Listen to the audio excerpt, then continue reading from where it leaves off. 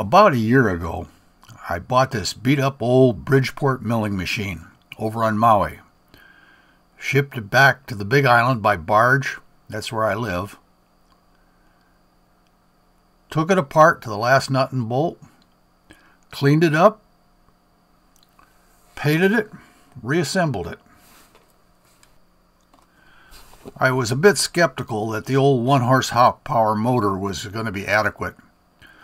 The newer Bridgeports all have 2 or 3 horsepower motors. So I pulled it off and replaced it with a 3 horsepower motor that's controlled by a variable frequency drive. With a VFD, it's no longer necessary to change speed using the step pulleys on the J-head Bridgeport.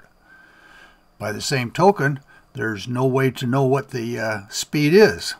Hence, the LCD tachometer project. The first attempt was a miserable failure. It may be worthwhile to go through what went wrong to keep the next person from going down the same path. The first try was with one of these induction proximity switches.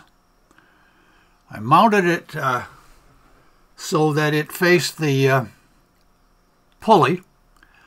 Had to put on a couple of pieces of metal into the pulley groove.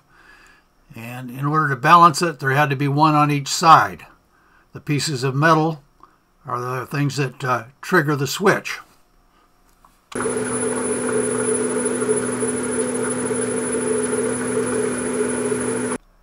The induction sensor needs at least 10 volts, and the Arduino that I'm using to process the signal has a 5 volt input. So I used a 10K pot just as a simple voltage divider to bring it back down to 5 volts.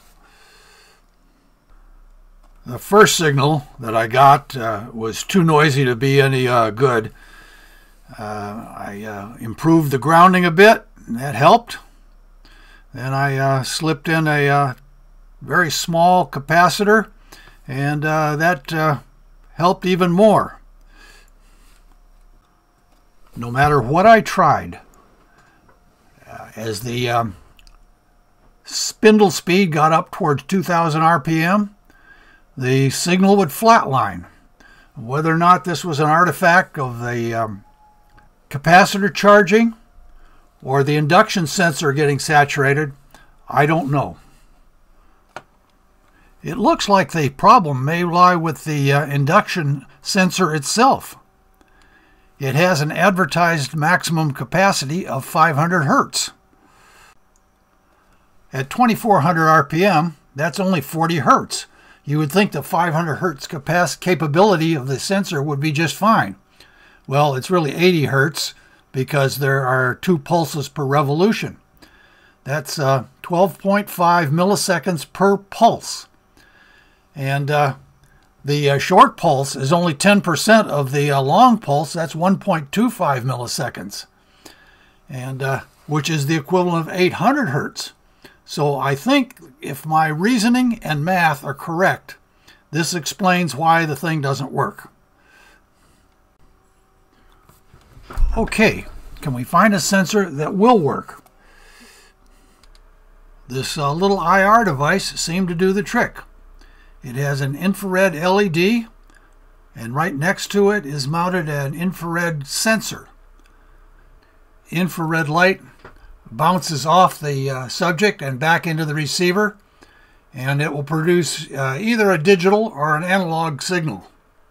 I put some white paint on the little metal plates that I use for the induction center just to improve the infrared reflectivity. You can see on the oscilloscope that it produces a nice clean signal. That short pulse is getting pretty small at 2200 RPM. Thing still works all the way up to 3200 RPM, which is about as high as I'm comfortable allowing the mill to go. The VFD will let it climb to probably 5,000, 6,000 RPM, but no way am I going to let that happen. It may seem a bit grandiose to call this digital signal processing, but in its simplest form, I guess that's really what it is. It took me an embarrassingly long time to get this figured out and working smoothly, but in the end, it works. I'm using the Platform.io IDE. I think it's got it all over the Arduino IDE. The RPM output is going to be displayed on a 16x2 liquid crystal display with a I2C backpack. The Platform.io has a ton of liquid crystal libraries. This is just the one that I happen to pick.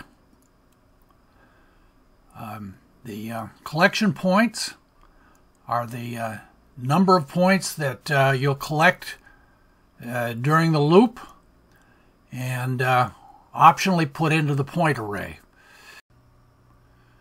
The setup is pretty straightforward. The serial begin is in there just for debugging purposes. You get into the loop. The first thing is to get the time that the loop starts, and then go to the collect data subroutine. It's a for loop with a certain number of points. In this case, I chose 5,000 points. You get the digital value and push it up into the old value. Then you compare the current value with the previous value. If they're different, that indicates a state change or a peak. You go around the loop again and again until you've collected the number of data points that are required. You return from the for loop back into the loop. You get the time, and now you have everything you need to calculate the RPM. You have the amount of time that it took to collect all of the 5,000 points, and you have the number of peaks. The arithmetic is pretty straightforward. You output it to the LCD, and Bob's your uncle. The proof of the pudding will be on how well it works. I used an optical tachometer to measure the speed of the spindle, then compared that with the output on the LCD. This is a graph of the optical tachometer output against the LCD output. I have no complaints about it. It looks like a little over a 1% is the maximum error all the way from 0 to 3,000 RPM. After that false start, I would rate this as a successful endeavor. I learned a few things.